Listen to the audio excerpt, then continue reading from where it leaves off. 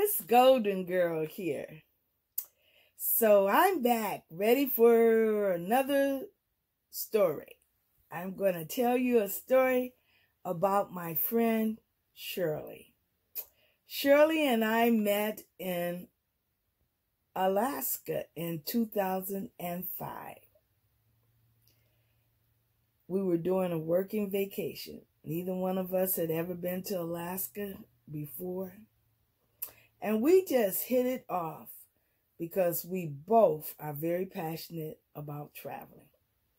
I like to say Shirley is more adventurous than me. But from our friendship in 2005, we put together a plan to go to Hawaii in 2011. And so it was Shirley,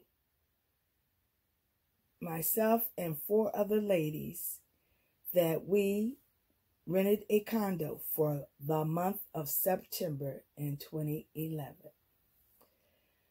The 4 ladies, they were only vacationing for a month, but Shirley and our plan was to stay for a while. My plan was more short-term than Shirley's. Shirley immediately changed her driver's license in 2011, and now in 2022, when I returned back to Hawaii for the very first time, my friend Shirley is still living in Hawaii. It was really nice and convenient for my family and friend gathering to have a local friend there, and Shirley helped me tremendously with my plan to carry it out with my family and friends. I am forever grateful for our friendship. I feel so blessed that God blessed me to meet Shirley in Alaska in 2005.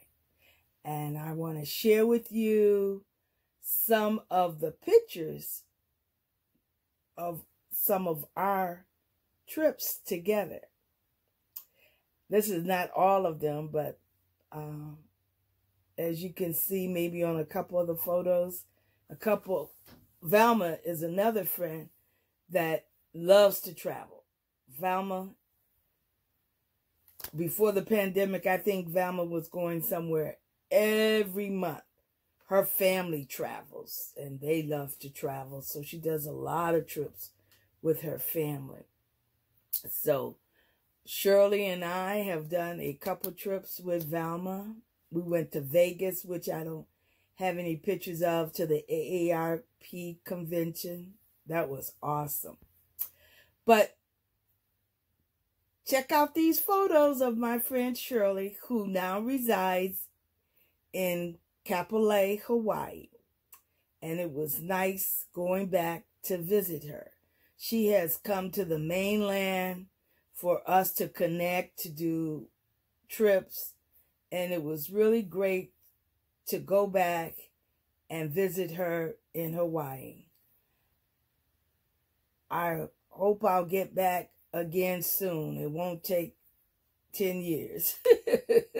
10 years plus, you know, because it's nice to have a friend that is willing and have the desire to meet up with me on the mainland and do some adventurous trips. We did this one road trip, and she had flew into Chicago, and then she took the bus from Chicago to Kalamazoo, Michigan. I picked her up in Kalamazoo, Michigan, and we drove 3,000 miles or more. We went to Niagara Falls.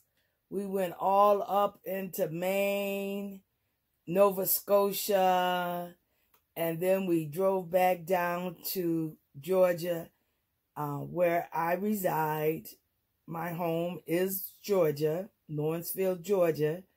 But right now, I spend a lot of time in Michigan to assist with family needs. But yes, my friend Shirley, enjoy.